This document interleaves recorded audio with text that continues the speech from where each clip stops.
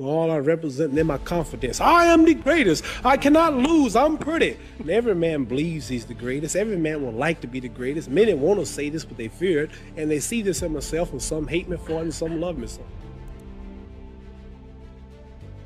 Muhammad Ali was born as Cassius Marcellus Clay Jr. on January 17, 1942, in Louisville, Kentucky. He was the eldest of two boys, and his parents, Cassius Marcellus Clay Sr. and Odessa O'Grady Clay. Growing up in the racially segregated South, Ali experienced discrimination and segregation firsthand from a young age. He attended Central High School, where he was known for his charming personality and his talent as a boxer. Everybody has a purpose in life. Everybody has a destiny, and the knowledge of that destiny enables one to fulfill it. See, so everything was put here for purpose. Ants, buzzards, trees, and it's the knowing of that purpose that enables every man to fulfill it. And life begins when a person realizes his purpose in life.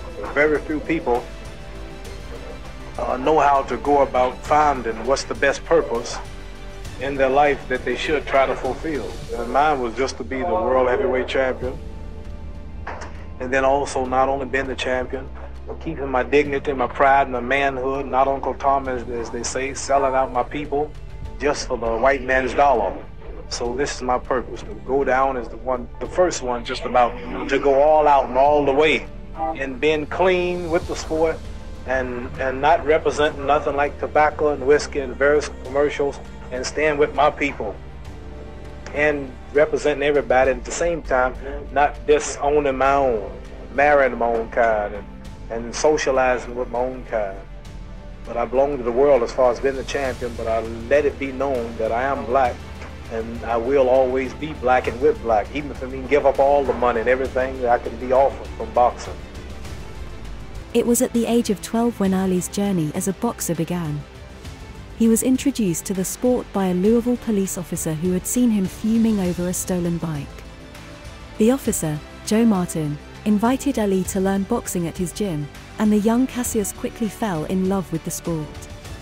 Under Martin's guidance, Ali honed his skills as a boxer and became an accomplished amateur fighter. He won 6 Kentucky Golden Gloves titles, 2 National Golden Gloves titles, and a gold medal in the light heavyweight division at the 1960 Summer Olympics in Rome, Italy. Despite his success in the ring, Ali faced challenges outside of it. As a black man in the 1950s and 60s, he faced discrimination and racism. He was denied service at restaurants, hotels, and other establishments because of the color of his skin. How do we treat each other? How do we help each other? So, I'm going to dedicate my life to using my name and popularity, helping charities, helping people, uniting people, bringing people bumming each other because of religious beliefs. We need somebody in the world to help us make peace. So when I die, if there's a heaven, I want to see it. Because we live how long? 80 years? The odds are everybody in this room, some of you are going to be dead 20 years from now, some of you are going to be dead 50 years from now, some are going to be dead 30, and some are going to be dead 60, 70 years from now. We all going to die soon. And if you live to be, say, 125 years old, which we don't do, right? Let's say we live to be 250, and you can have sex for 145 of those years. You're going to come to the end after that. So, we don't have but about 80 years on earth. This is a test to see where will we spend our life in heaven and hell. This is not the life now. Your real self is inside you. Your body gets old. Some of you go and look at the fridge, you don't have no teeth. Your hair is leaving you. Your bodies get tired. But your soul and your spirit never die. That's going to live forever. So your body is just housing your soul and spirit. So God is testing us on how we treat each other, how we live, to see where our real home be in heaven. So this physical stuff don't last for so long. So my car, this building is going to be here when the man who built it dead. There have been many kings and queens of England. They're all dead. After this one is gone, another one will come. So we don't stay here. We're just trustees. We don't own nothing. So what am I saying? The most important thing about life is what's going to happen when you die.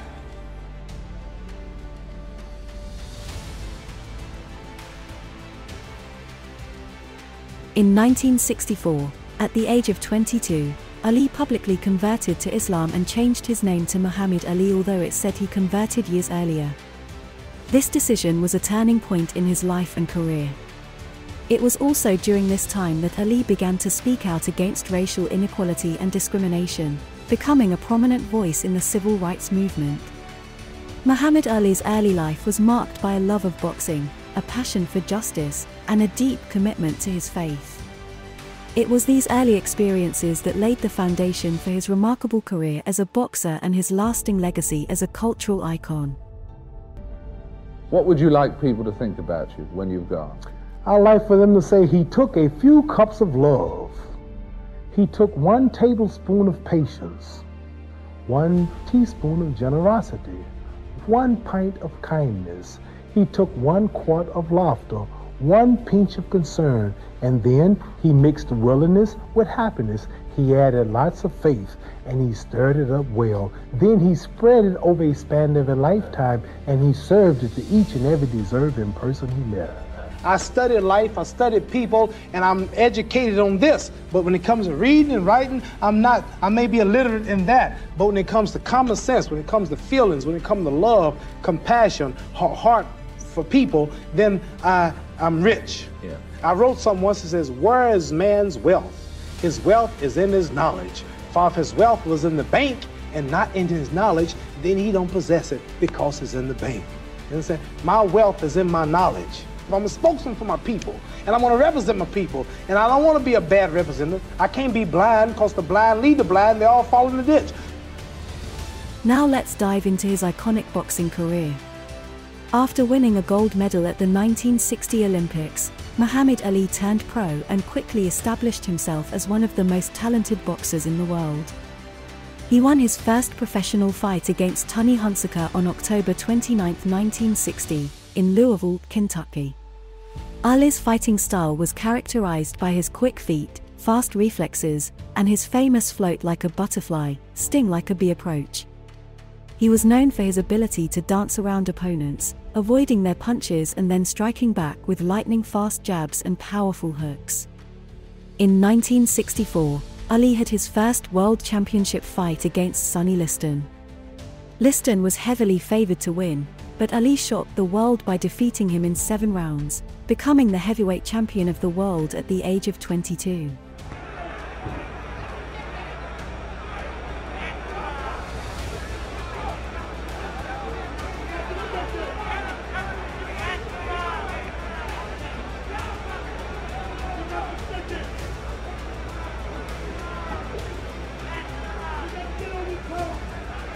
In round 6, we note that Sonny flat-footed stance most of the time. Easy target. Easy.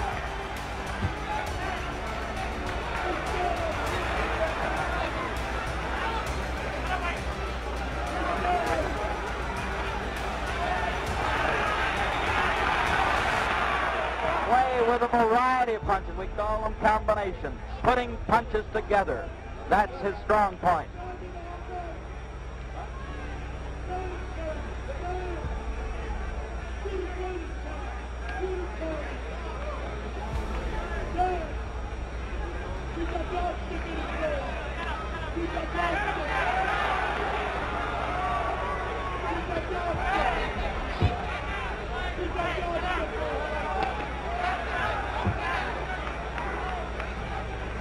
We're in the middle of round number 6. Cassius Clay still with the faster hands and the better legs, or at least the faster legs. I'll correct myself on that one. Sonny does have sturdy legs.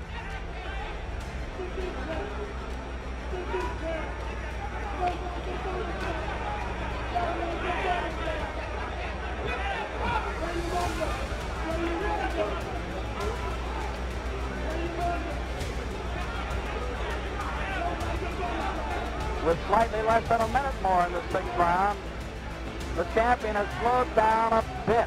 The tempo has slowed in the fight.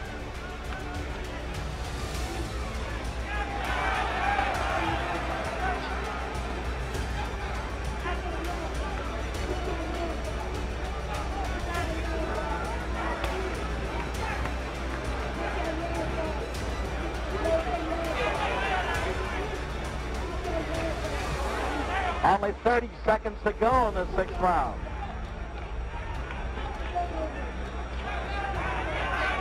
Sonny can't seem to slip or knock down that jab effectively. Cassius throws it from all angles. Very tricky left lead, left jab. Seconds remaining in the 6th.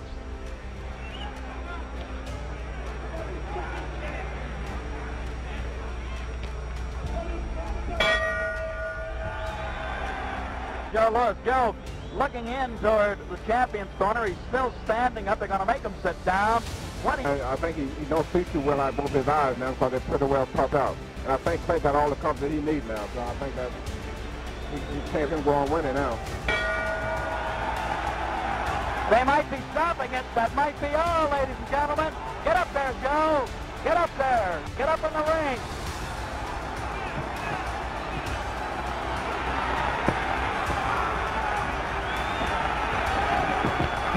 Ali's career was not without controversy.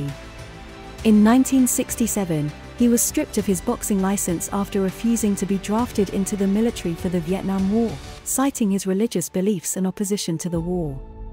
He was also vilified by some for his outspoken views on race and politics.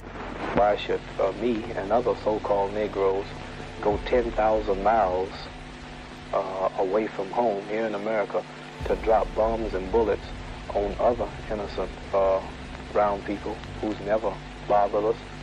And I will say directly, no, I will not go 10,000 miles to help or kill innocent people. Ali was training for an upcoming fight in Illinois. The State Athletic Commission demanded that he apologize for remarks they considered unpatriotic. If he refused, the commission would cancel the fight.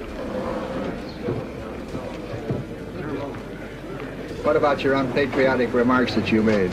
I apologize for saying things to the newspapers that I should have said to the government officials or the draft board rather, I mean to say. I apologize for opening my mouth and saying things that should have been taken up with them and not with just newspaper writers over the telephone. Commissioners, have any questions to ask of the witness? Mr. Clay, Muhammad Ali, sir. Mr. Clay, Muhammad Ali, sir. Mr. Muhammad Ali, either one. Just Muhammad Ali. When you appeared before this the fight was canceled. Before, Ali's next 4 bouts took place outside the United States. When Ali made his statement that he was not going to be a party to an unjust war against the Vietnam, the Viet Cong people, that it was a backlash from the white community. Some of them would call him all times of night, threaten to bomb up his house. They would throw rocks at his house. Some of them even drive by in cars, hollering and drunk and shooting at his places and different things like that. Mr. Muhammad Ali is from Louisville, Kentucky. Did you know that? Yep. He was born in Louisville, Kentucky. Do you know what's happening in Louisville, Kentucky today? Marching for open house. They're marching for open occupancy. Now here's a black man who can't live where he wants to live in Kentucky, and the hunkies gonna send him to Vietnam to fight for freedom for Vietnam. Well, I think that he's hurting, the morale of a lot of young Negro soldiers over in Vietnam. And the tragedy to me is that Cassius has made millions of dollars off of the American public. And now he's not willing to show his appreciation to a country that is giving him, in my view, a fantastic opportunity. Hurts a great number of people. However, Ali's boxing career continued to flourish after his suspension was lifted in 1970. He went on to become a 3-time heavyweight champion, defeating fighters like Joe Frazier, George Foreman, and Leon Spinks. Ali's final fight came in 1981 against Trevor Berbick. Although he lost the fight, his legacy as one of the greatest boxers of all time had already been cemented. He retired with a record of 56 wins, 5 losses, and 37 knockouts. I can understand that you're tired of talking boxing because you've been doing it a long, long time. Does it mean that you're also tired of boxing itself? Oh, naturally. I've announced my retirement a couple times, and I unretired the next day. so I'm not going to do it again. But this very well could be my last time in the ring. This one coming up, but I'm not going to say it is, because people have a right not to believe me. But I'll just get out when it's time. But there's talk today, you see, of you having accepted a fight with Norton next. Is that not true? This way, if they come up with the 12 million for me, 4 million for Norton, about 2 million to promote it, so they'll need about 18 million. Somebody's got to put up $18 million before we go in the ring. And if they do that, I'll fight it. Because for me to get 12, I only keep 4. And I have too much to give up. I can beat Norton, but it's always close. And for me to have to go in training for another 6 months at my age, 36 years old, I beat Norton twice, fought him 3 times, fought Frazier 3 times, beat him twice, beat George Foreman. And I've been fighting so long, you know that. So for me to take his old body and to get up, they're gonna have to, it's worth at least 4 million for me. So to get 4, I need to ask 12. And Norton, he wants 4, which he deserves. Promotion need 2. So they need about $16 million. And if somebody will put up $16 million on the bank, I'll fight. But you keep saying you're an old fighter, but you're not an old man. You're certainly not an old fighter. I say for athletics, I'm considered the elderly. And see, this body's been going since I was 12. The average heavyweight, out of all the 40-some-odd heavyweights we've had since boxing started, the retiring age was 32. But Jersey Joe Walcott won the title when he was 37. Yeah, he's the only one, nobody else. He's just one exception. And but I've been going, I'm 36. And it's important to me, to my people, to black people, and all my true fans, that I retire on top. Come in on top, go out on top, and go out with the championship undefeated, and the rest of my life, make movies, do commercials, travel, lecture, whatever I want to do.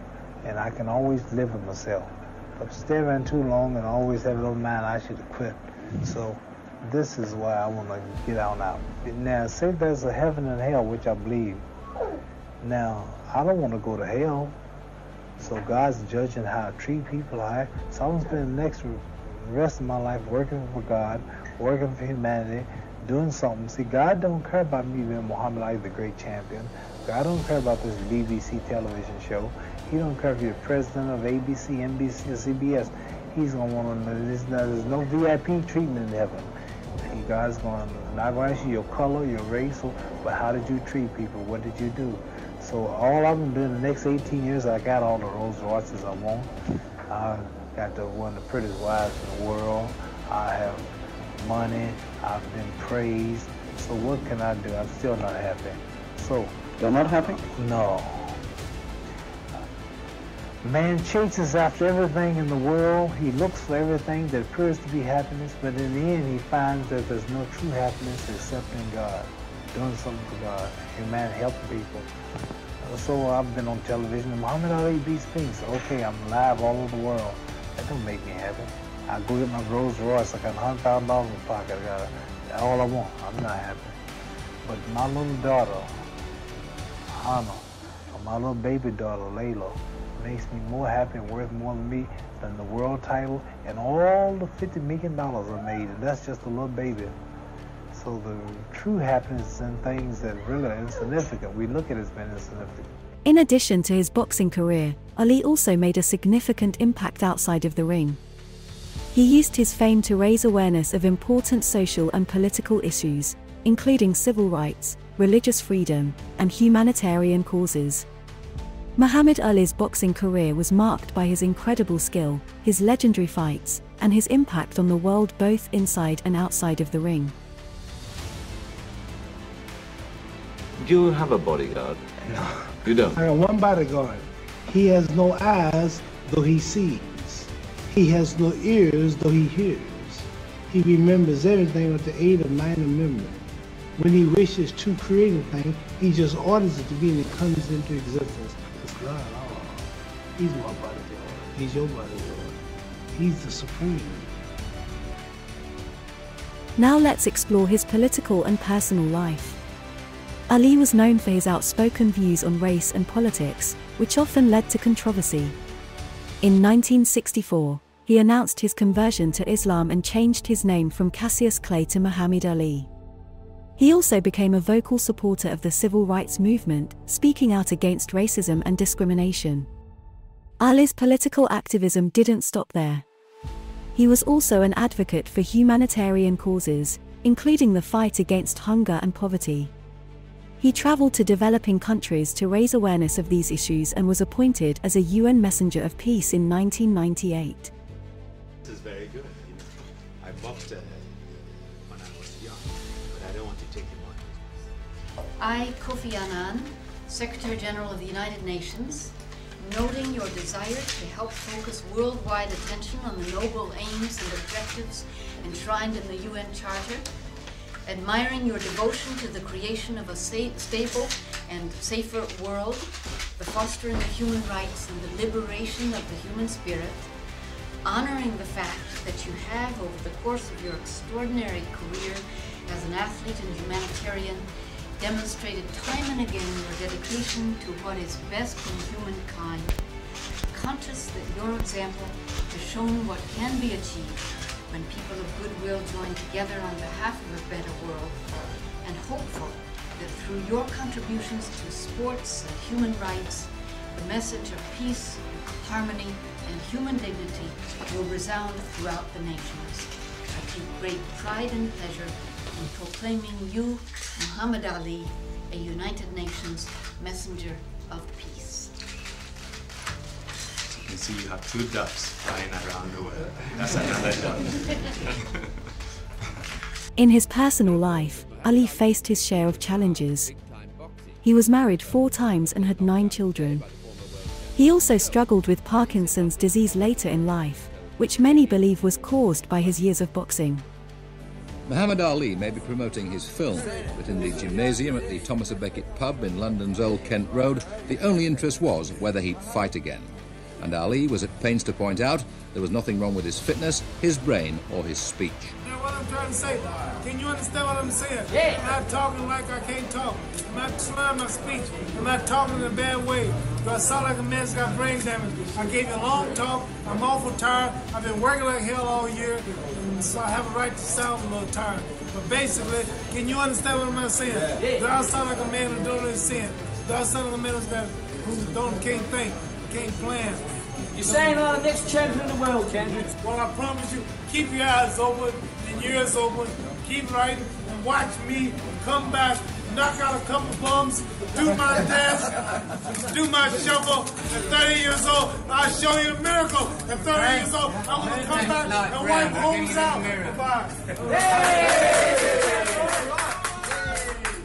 Despite these challenges, Ali remained a beloved figure and a hero to many. He was known for his charisma, his quick wit, and his unwavering commitment to his beliefs. In 2005, Ali was awarded the Presidential Medal of Freedom by President George W. Bush for his contributions to American society. He passed away on June 3, 2016, at the age of 74, leaving behind a legacy that continues to inspire people around the world.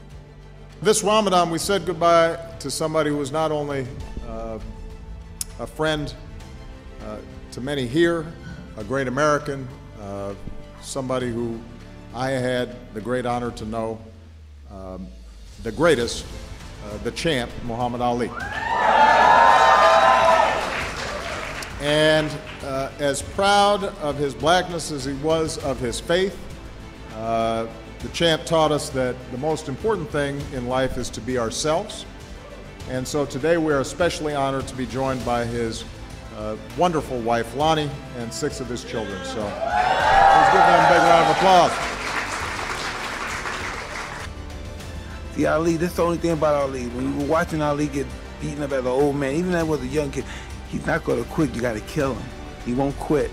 Even he was getting beat up every round, getting kicked out of him by Larry Home. It's a champ. No, come on, let me out. Come on out. They wouldn't stop. He would have to stay up there and just take the beating like a man. He wouldn't quit. In a way, I respect a guy like that so much. I have so much admiration for a guy like that so much, but it's just not right to be that way as a human being. Just say it's over. I'll come back and fight another day else. You got me. you know. And listen, I always like to think I'm a bad, I don't give a, but that's a part of Ali. That's where he overshines me, because I can't understand a man that's willing to just really die for this. You know, and I talk that, but he's the real thing. Why does it make you emotional? Is it talking about him or the relation to you? Me, Ali's a giant. There's no way other fighters can match him. He'll die for this shit. He'll die. I'm not gonna die for that. Muhammad Ali's political and personal life was marked by his courage, his passion, and his commitment to making the world a better place. As we come to the end of this video, let's reflect on the legacy and impact of this legendary boxer. Muhammad Ali's impact on sports, politics, and society as a whole cannot be overstated. He inspired millions with his incredible skill and his unwavering commitment to his beliefs. He broke barriers and shattered stereotypes, paving the way for future generations of athletes and activists. Ali's legacy can be seen in the many honors and awards he received throughout his life, including induction into the International Boxing Hall of Fame. He was also honored with a statue in his hometown of Louisville, Kentucky, and a museum dedicated to his life and legacy. But perhaps Ali's greatest legacy is the impact he had on people's lives. He used his fame to raise awareness of important issues and to inspire others to make a difference in their communities. His legacy continues to inspire people around the world to stand up for what they believe in and to use their voices to create positive change. In conclusion, Muhammad Ali was more than just a boxer. He was an icon, a hero, and a true legend. His impact on the world will be felt for generations to come, and his legacy serves as a reminder that we all have the power to make a difference in the world. I want to say something right here. This might make you all think. Life is not really long. Let's say the average person 30 years old. If you're 30 years old, you are not but about 7 years old. How can I prove it? Add up all the 7, 8, 9 hours you slept for 30 years. Out of 30 years, add up all the nights, last night when you went to bed and woke up this morning, you don't remember a thing. You've been unconscious for about 8 years. If you're 30 years old, you slept about 8 years. Okay. How much traveling have you done in 30 years? From the television station to home, to another country, to another city, to school, to church. You've probably traveled 2 years of your life or spent just getting back and forth to where you're going. So there's 8 years of sleeping, 2 years of traveling. That's 30 years out of your life before you accomplish anything. How long do you sit in school? In America, we stay in school from the 1st grade to 12th grade. 6 hours a day for 12 years, break it down, you sat in a classroom for 3 years without leaving. Okay, 2 years of traveling, 8 years of sleeping, 3 years of school. How many movies have you went to? How many wrestling matches? How much entertainment? How many movie theaters, live plays, baseball games? Probably 2 years of entertainment.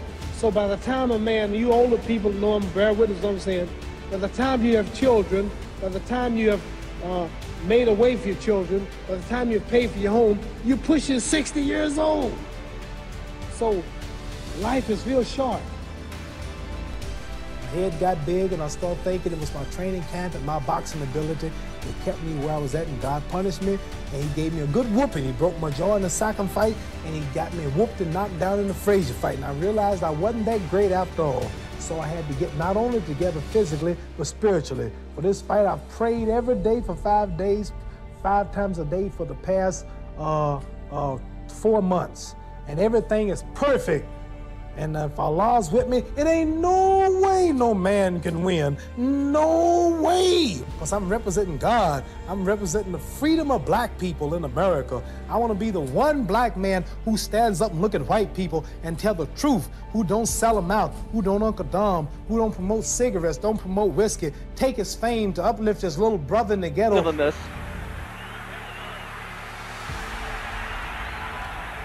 But this is where Ali's trying to make every punch count now.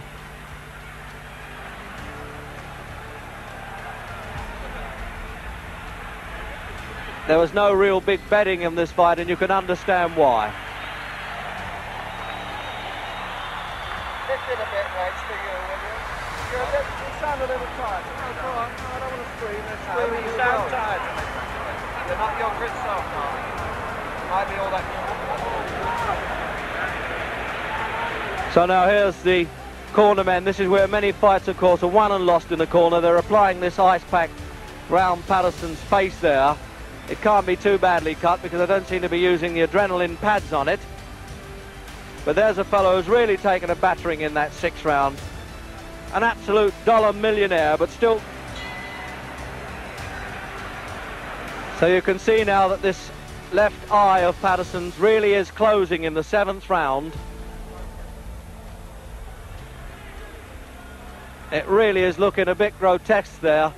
And although that was a low punch, he actually slipped as he threw that punch. So you may get an apologetic touch there from Patterson. But this armistice will be very short-lived, I think.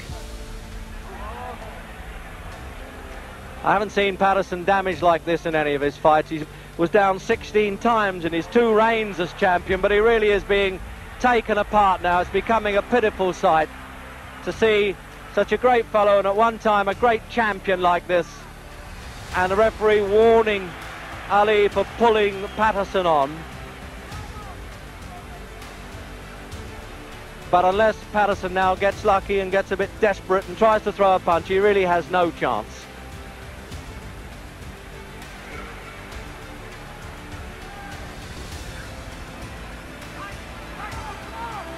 I would have thought, obviously, that Patterson has trouble seeing these punches coming. It's bad enough to get out of the way of Ali's fast hitting when you've got 2 good eyes, but when one is closing, that really is trouble. And it's swelling fast, this injury. I'll be surprised if it goes longer than this round. The referee may leave it to the end of the round. He may let the seconds have another look at it and call the doctor.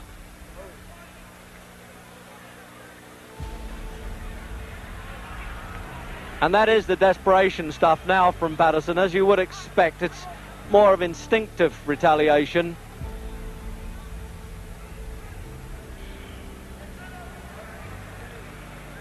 But he still has the pride of not having been knocked off his feet. I'm wondering now whether this really is the last time we shall see Floyd Patterson in a ring.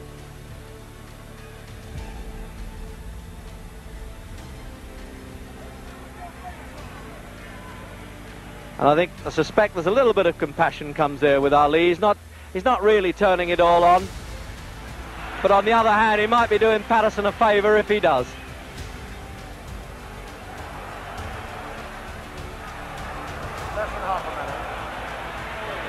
So with half a minute to go then, this is the effort now from Ali. I think he wants to take Patterson out. There's no point in him really turning on this brutal punishment.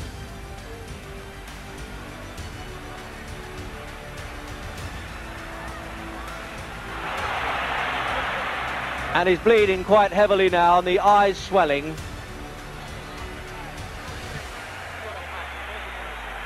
And it looks, yes, the doctor's coming up now, and it looks to me as though he cannot allow this very game man to go on in this one-sided fight now. Dr. Edwin Campbell, New York State Athletic Commission there, up in the corner by our commentary position. And I really can't see how he can let this go on. But there you are, the doctor's far more qualified than I am to make that decision. But he's already asking Patterson how he feels about it. Well, obviously, knowing the pride of Patterson, he's not going to quit unless he has to. It's a tense moment now, and Ali's corner looking over to say what is happening. But it looks as though they're going to send him out for the 8th round. No, the referee, quite rightly, refuses to let this go on. And it just shows you how ignorant can the crowd get. They're quite upset that the referee has stopped this at the start of the 8th round. But I am entirely in agreement with the referee and doctor's opinion there. It really is a bad eye. It was a one-sided battle, and one of the great fighters of our time shouldn't be humiliated any farther. So now we'll try and have a word with both winner and loser. It's